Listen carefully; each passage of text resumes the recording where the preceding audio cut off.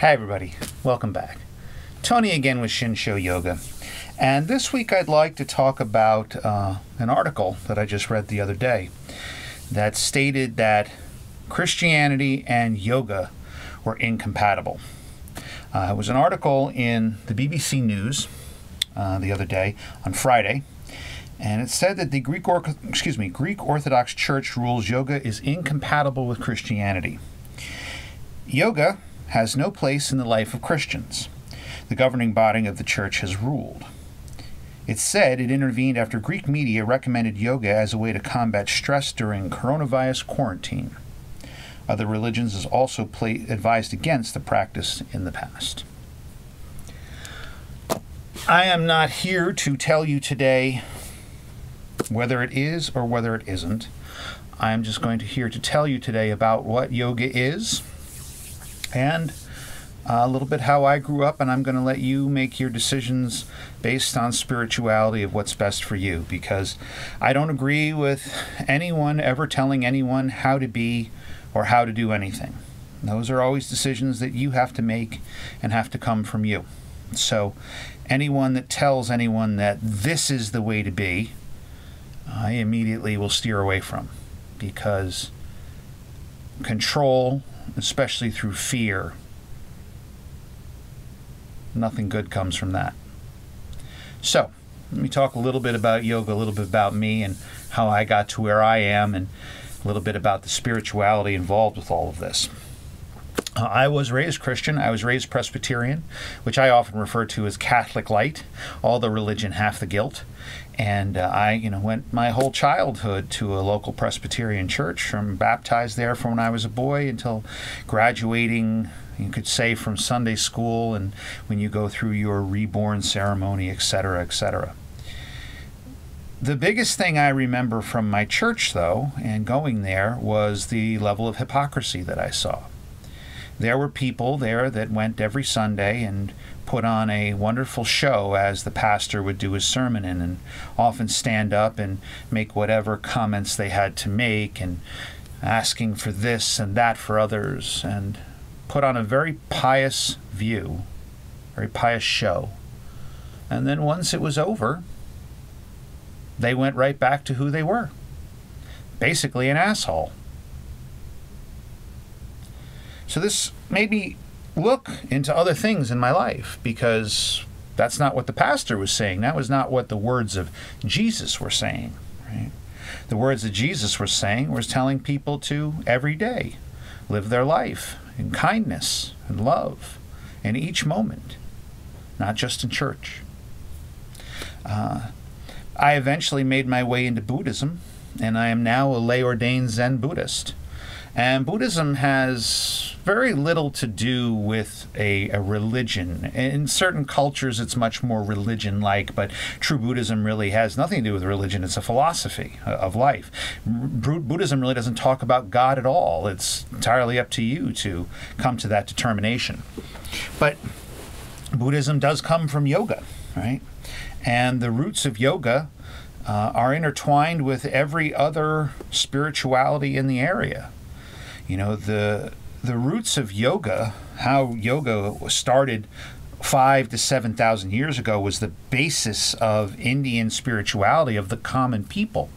And your basic yogi, the ascetic, right, that guy who lived in a cave somewhere, living that spiritual life, the point of view was that our bodies encumbered our spiritual side, right? And they looked through all of these different purging processes to be able to weaken the body enough to release the spiritual power, right?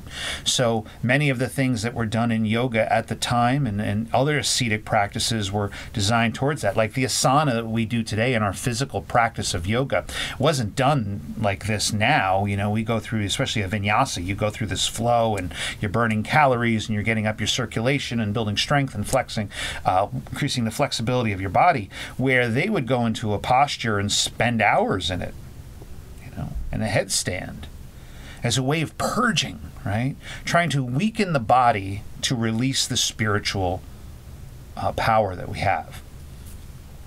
And this is where the Buddha comes in.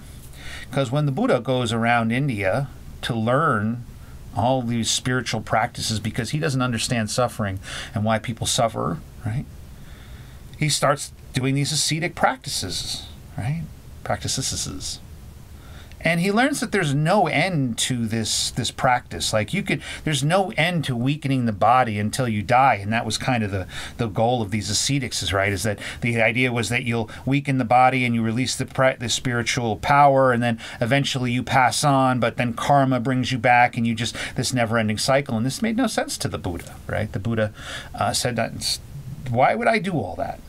There's no sense to life then, right? Because you can't weaken the body enough and live an everyday life, right? Without just dropping dead, right? You weaken the body, right? And then you're going to, in order to continue this practice, you're going to have to go back and eat and strengthen the body, and you're going to have a house and a job to make money or whatever you needed to do at the time to be able to survive, right? And then come back to the practice. It was a never-ending cycle, and the Buddha said, I just want to know what it is about being in the moment, right? In this moment, to be the best version of myself that I can be, right? And he always exemplified being kind and being loving to ourselves and to others. Everything was about kindness. Everything was about love, in some way, shape, or form. Now, understand, at that time, if you read maybe words of the Buddha from different things, they may not read that way to you because you weren't alive 2,500 years ago. In our day and age now, this is 2020, people want to look at history through our lens. You can't. You have to look at it through the lens of the time. Right? And the analogies and parables that were given by ancient spiritual teachers are done through that time period to speak to those people. So they may not make full sense to us now, but there's a reason behind them that will speak across generations again, and it's that love and that kindness. And that's what the Buddha offered, being loving and kind to ourselves, living in the moment, that the best thing you could do for another is to be present in the moment that you're in with them and being there. If you learn the Buddhist precepts, vow not to kill, vow not to be withholding, vow not to steal. Those sound familiar? Not different than the Ten Commandments, just put into a different context for a different people at a different time. Now, if you look over at the Bible, right, again, different areas are going to interpret it differently. But in my opinion, if you read the book of Matthew and read the words of Jesus, and I've read the words of Jesus, and I've read the words of the Buddha, they're not different. They're the same. They're just said differently for different groups of people during a different time period. The Buddha was 2,500 years ago. The Christ was 2,000 years ago. The Buddha was in India. Christ was in the Middle East. They're close by our standards today, but back then, that's a world away. And India is a big country.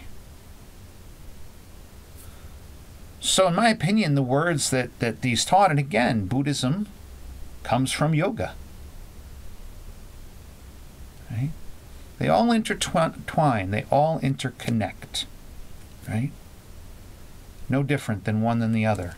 Just presented differently to different peoples at different times.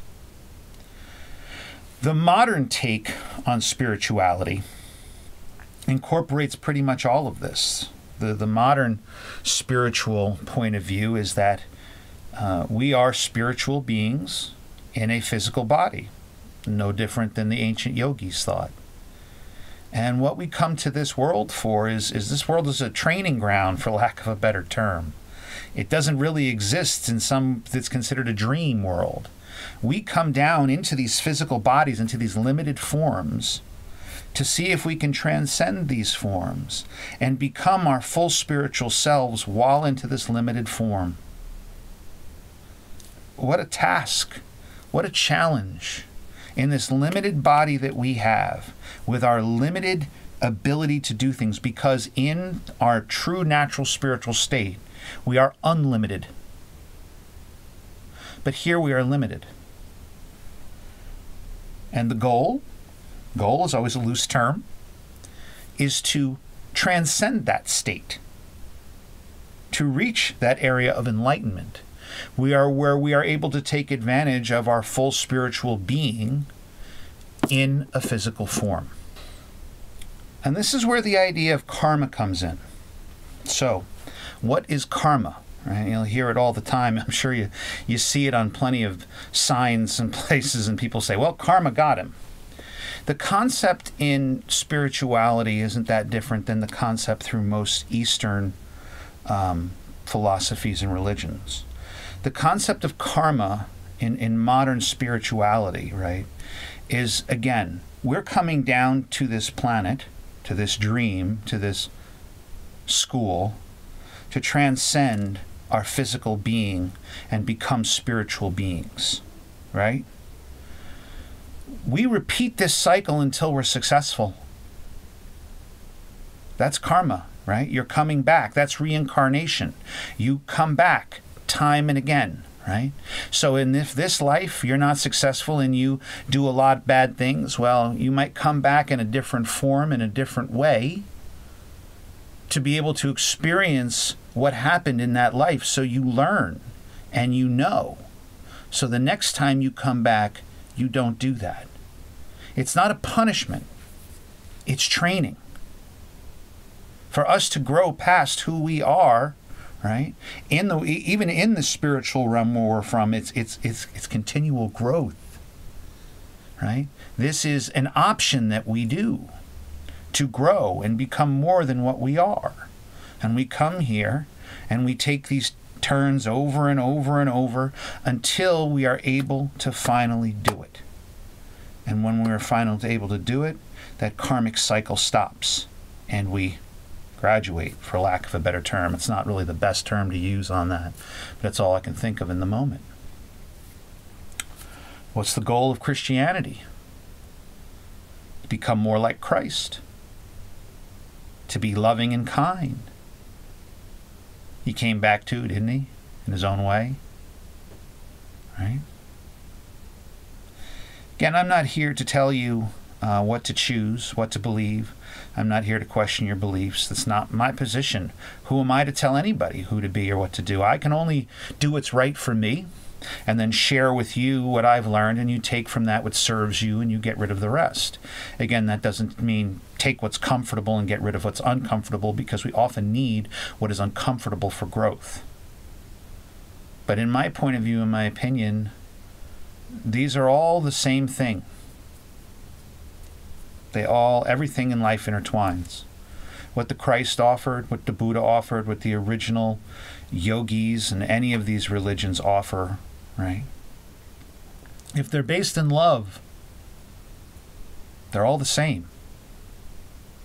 And yes, there are factions of these ones that are more fanatical than other. I don't want to get into that. That's not even something that I would discuss. Right?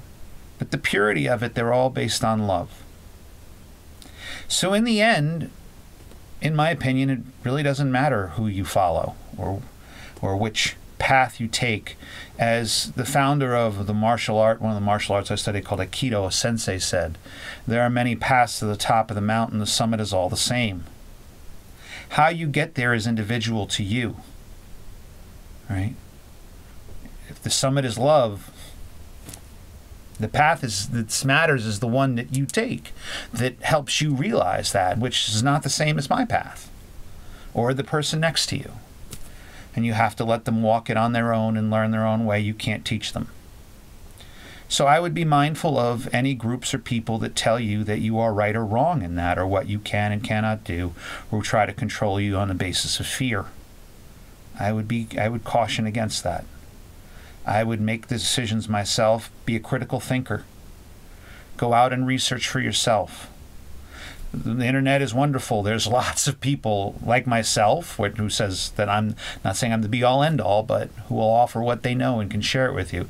There's also people who will offer all kinds of crazy things, right? And maybe somebody's watching this right now. I don't get too many people watching, so probably not that many. But might watch and go, this guy's nuts. It's okay.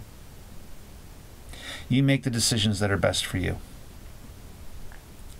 Don't let others rule your mind. Don't let others rule how you should act. Know what's right for you. And that is always going to come back to the practice. Right? Every single one of my classes, everything that I talk about, always comes back to the practice, right?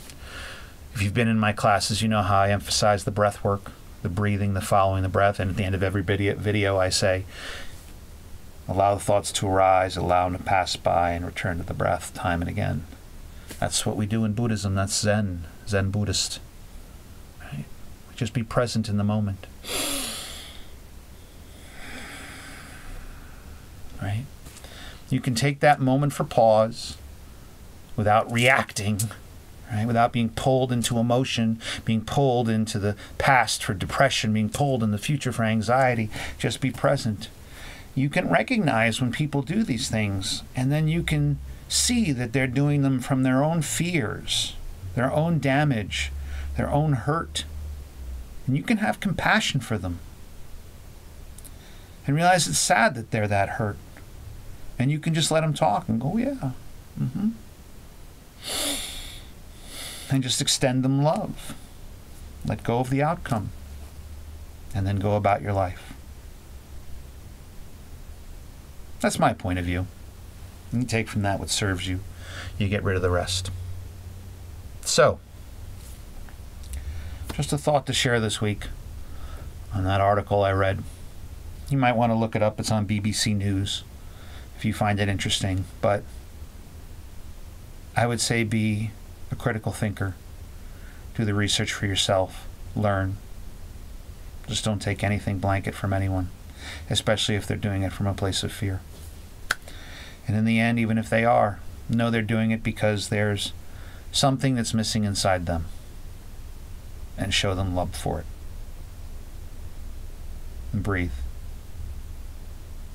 That's all I have for this week. Thanks again for watching. Namaste.